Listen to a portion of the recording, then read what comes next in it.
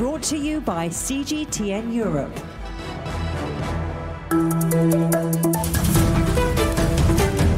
Hello, I'm Stephen Cole. Welcome to the Agenda podcast. In this episode, we'll be looking at the future of news, including the challenges facing the industry and how the way we get our information is changing.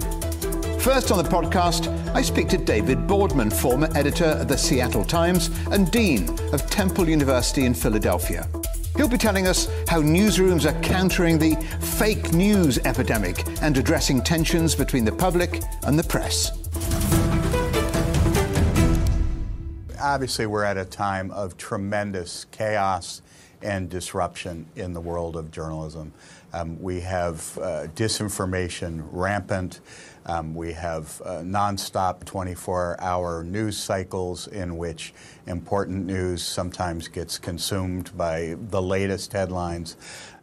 We have intentional manipulation of news by people in power. We have very aggressive attacks on journalists by people in power really around the world, and certainly in the States, and I know this is the case in much of Europe. The biggest crisis in news is actually at the local and regional level, where we've seen just the decimation of news sources. And that's exactly right, isn't it? Thousands of newspapers are closing because they're losing their advertising revenues to Google and Facebook. And these local newspapers are very important to community for a variety of reasons. Absolutely. I mean, I think the crisis in local news is actually the true crisis in democracy, because that is where citizens really touch their government, and it's frankly where the most funny business can go on. It's where the most corruption is undoubtedly occurring, and there's nobody there at the city council meeting looking at the police station, in the courts, at the school boards, and that's a very, very dangerous situation. I agree. Much of the latest 24-hour news journalism doesn't really extend beyond the headlines. Today, it's all opinion-based, isn't it, David? Yeah, that's absolutely true. And in fact, I would say that in the United States, in terms of our national news, there really is very little news. If you tune in to CNN, MSNBC, and Fox News, the three networks that purport to be our 24-hour news channels, 90% of what you see on those channels is actually commentary, analysis, in many cases, 6 or 8 or 10 talking heads screaming over each other. So there's really not a lot of news that's actually been presented and consumed there. On the other hand, I think there's been lots of research that shows that people around the world, and certainly in this country and yours, are consuming news at a far greater level than they ever have before. People say to interviewers that they're turning away from news, but in fact, in social media and digitally, particularly, they're consuming more. They're spending more time consuming news and analysis than they ever have before. There's a growing demand for solution-based journalism. What is that, David?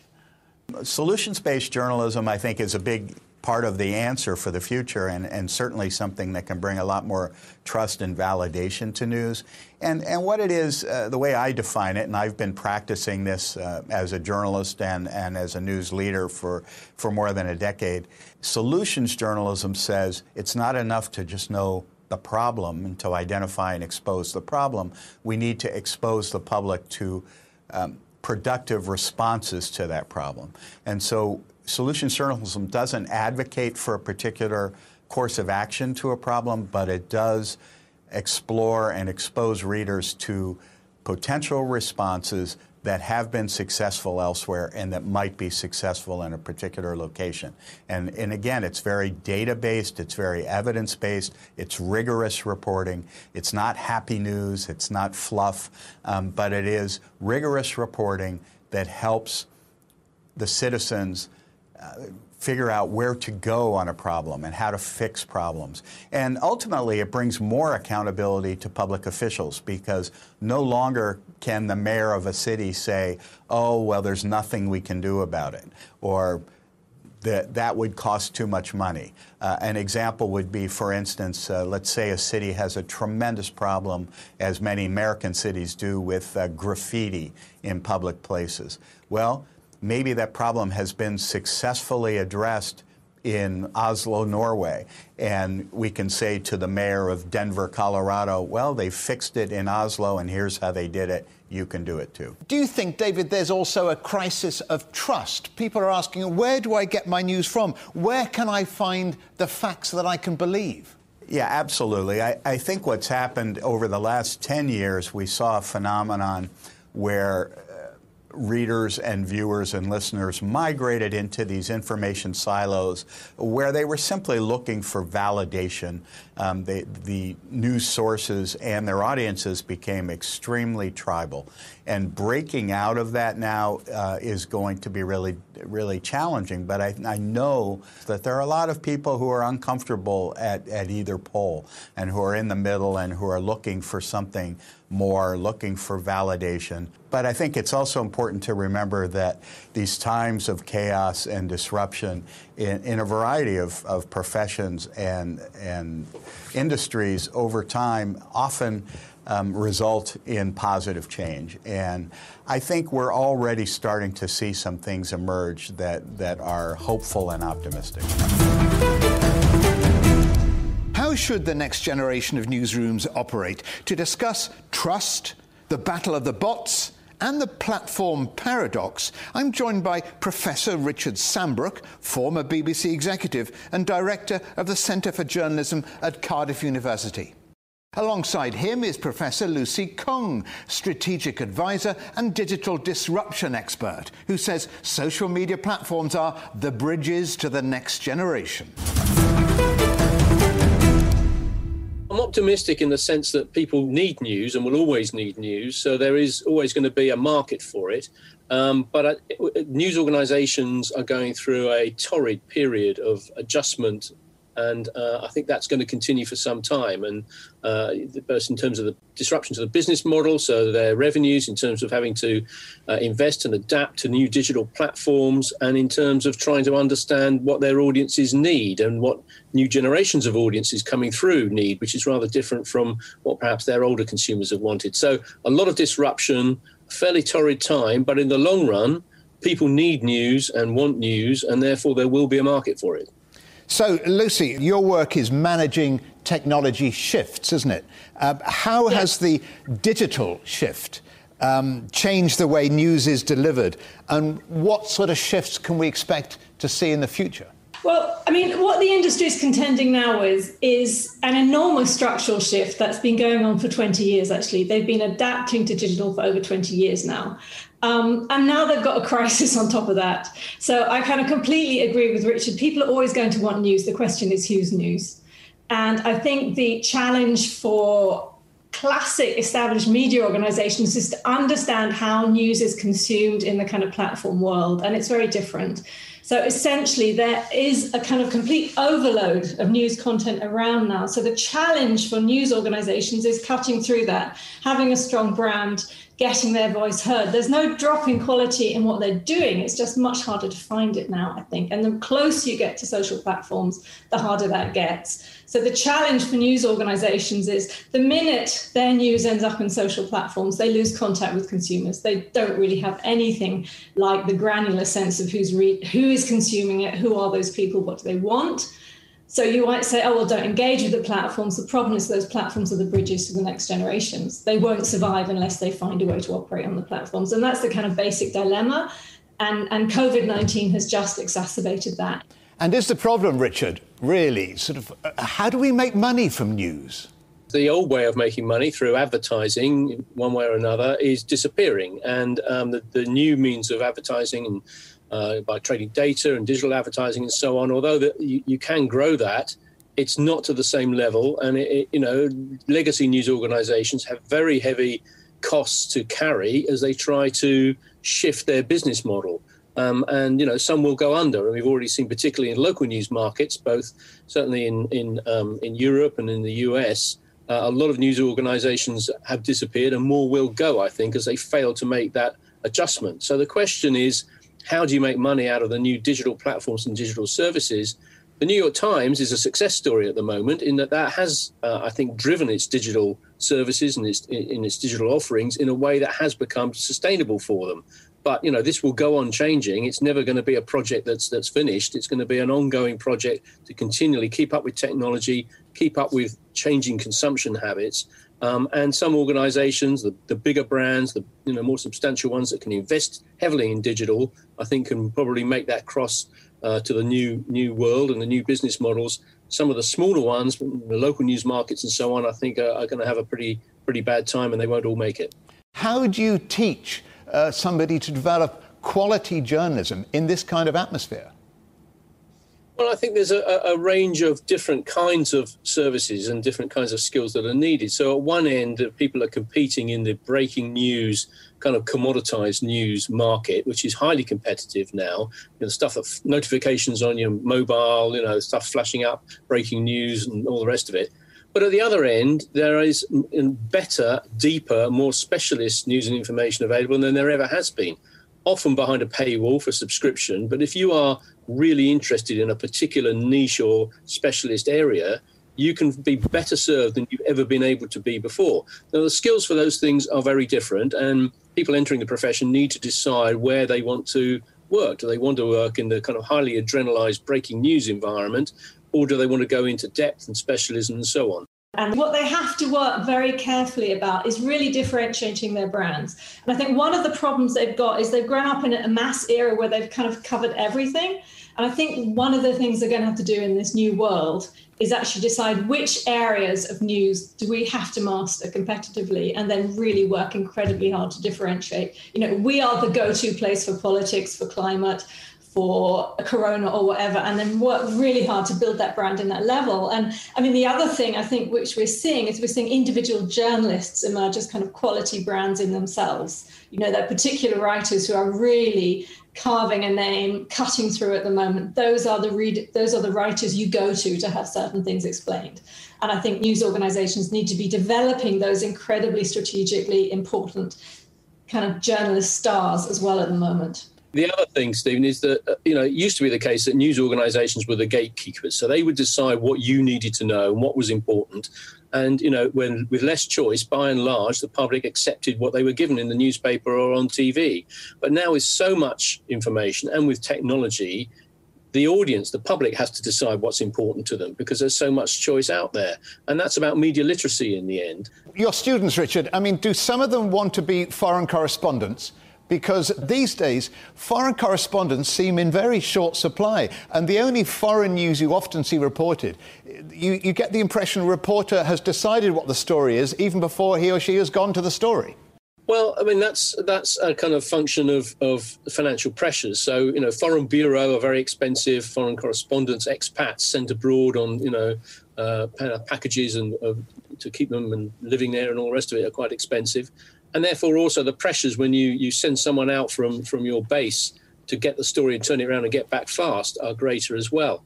But having said that, the technology that we have also allows more reporting from overseas at a lower cost than ever before. So we're seeing more local reporters reporting for international organisations, and that I think is a healthy thing because they're closer to the country, closer to the culture, closer to the story, and that's very healthy to see that being reflected, that it isn't all middle-aged white men going and telling you what to think about the world.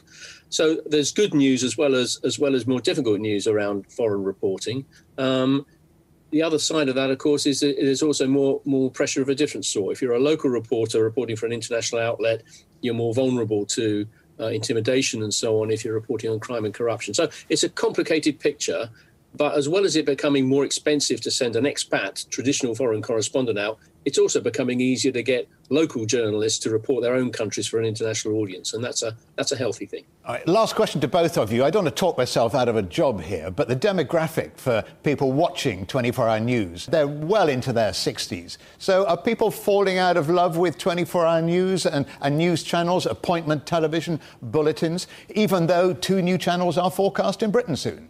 I think the appointment-based programming, yes. I mean, people are basically permanently plugged into their phones now, permanently looking for updates, permanently looking to see what's happening, especially at the moment. So I think essentially, yeah, those very fixed formats are changing. But what we've seen with Corona, which is the real present, I think, the real opportunity for classic media organizations, is the whole world's gone digital now. I mean, those 60s plus are now as digitally online, digitally capable as the kind of younger audiences. So the last arguments for hanging on to kind of legacy platforms and formats as defaults are going now. I mean, organizations have absolutely no arguments left. They've got to go much harder into digital. Richard? Yeah, I agree with that, but it's not a question of either or. And, just as other technologies, when they've come along, haven't necessarily killed off completely the old technology. I mean, radio didn't kill print, television didn't kill radio and so on. The internet's not going to kill television. It's just undermining it. The audiences aren't going to be as great or as strong as they have been in the past. And organizations have to be able to do a bit of everything. So, a lot of what younger consumers are picking up on their mobile phones comes from big legacy organizations. It's video clips that have been formatted for Instagram or whatever else it may be. So news organizations have just got to learn how to diversify and to format their content and so on in different ways. And the one thing I would say is that when COVID first hit, we saw an enormous spike in TV audiences. So don't dismiss the platform that you're on too quickly, Stephen. You'll be pleased to hear, because there are times when the world seems to be collapsing around people's ears that they actually do come back to the big screen in their living room to be told what the hell's going on.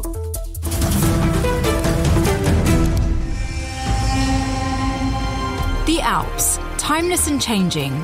Every year we have to add an additional 80 steps. It's losing like 6 meters of ice every year. Spring is now 3 to 4 weeks earlier than it was 50 or 60 years ago. The restaurant is shifted with the glacier beneath it. Climate change, helping to push a hut over the border from one country to another. The Alps, timeless and changing. Online now at cgtn.com/Europe. The world is so connected that we often know within minutes when a major event happens. But are timely updates damaging our well-being? Let's ask Rolf de Belli, the founder of the non-profit foundation World Minds and the author of The Art of Thinking Clearly. The news industry doesn't give you relevance. It steals attention from you and turns that attention into money. So the business model has always been a little bit skewed for the producers and not the consumers of news, but it's gone in the wrong direction even more now with online news and then personalized news. What is it about news that you object to? Is it the content or the way it's delivered or the lack of length? What is it? So I've been a news junkie for many years, consuming everything I could get my hands on, reading newspapers, watching television, all that stuff. Then online news came on board. And 10 years ago, after reading hundreds of thousands of news pieces, I asked myself 2 simple questions. Number one, after consuming all this news, do I now make better decisions for my life, either personal life or business life? And I honestly had to say, no, I don't make better decisions because of the consumption of news. And the second question I asked myself is, at least do I understand the world better now? And also I had to say no to that. So 10 years ago, I decided to go completely without news, no newspapers, no online news, no television, no radio. And it's been a very rewarding journey for me. I've saved a lot of time. I have more concentration. I think I see the world clearer. And I have way less anxiety. How do you see the world in a clearer way, then, if you don't know what's happening in the world? Well, news don't give you the understanding of the world. They give you the events. Just kind of but see it as there's analysis in news as well, isn't there? There is some analysis, but the news pieces generally are too small to give you that analysis. I don't need to know if an airplane crashed somewhere in Siberia. I don't know if a bomb exploded on the left side of a building or the right side of a building in Syria. News give you some analysis, but generally the news pieces are too small. So what I'm looking for is to understand the generators of the events, not just the events on the surface. What are the hidden generators? And for that, I look for long formats 5 pages, 10 pages, essays, documentaries, and of course the ultra long format, which are books, which are an excellent format. So you think slow news is the way forward then? In a way, you're absolutely right. Slow news is the way forward. The problem is slow news, these long, thoughtful articles are very hard, very expensive to produce. They take a lot of time to craft, and we haven't found a business model that solves it. In a way, we've had a perfectly slow news model for the last 500 years, which are books. But the new models, the online models, don't really work. We don't have a grasp yet. But I give you maybe just the contrast to slow news or long pieces versus the short ones. You can read 1,000 news pieces about the war in Syria, but you won't understand that war. But one good book that shows you the history of the place, the cultural mix, the people, the geopolitical interests of the big parties involved, that at least give you a little sense of what's happening in Syria. This is just one example. So going for the generators instead of the little events that's happening. So what you're looking for is perspective, putting the stories into perspective, which is virtually the same as analysis. If you were talking to students, student journalists, what would you be teaching them for the journalism of the future? I would tell them the chances of making big money are slim. So you really have to love your craft. And there are two types of journalists that we need, that you should go into if you are a student. One is investigative journalism. Again, that's expensive to produce, and few media companies have the resources to pay for investigative journalists. So look at the powerful people and organizations. Sometimes it's not even just expensive, it's sometimes dangerous to do that. And the second one is that a journalist that gives you perspective, that explains the world. These are, again, the long formats, the big analysis, long pieces, and again, the budgets there are very, very slim. So you'd have to kind of get a second job to make the money and do that really from your heart, do that type of journalism really from your heart. And that brings us to the end of another edition of The Agenda. Tune in next time when we'll be looking at the future of war. Remember, you can subscribe to this podcast on iTunes, Stitcher and Spotify. You can also find us on CGTN Europe Facebook, Twitter, Instagram and YouTube.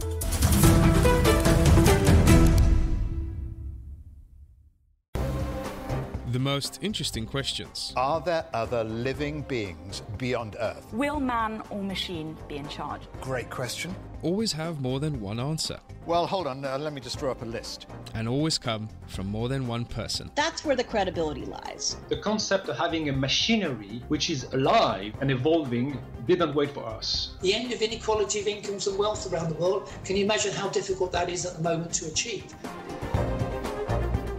Every episode, Stephen Cole, Murray Beveridge, and some of the brightest minds out there shed light on the answers to some of the most intriguing questions.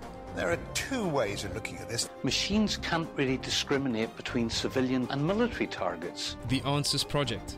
Maybe we need to just look at this in a bit more detail. Extraordinary claims require extraordinary evidence. The Answers Project, a new podcast from CGTN Europe.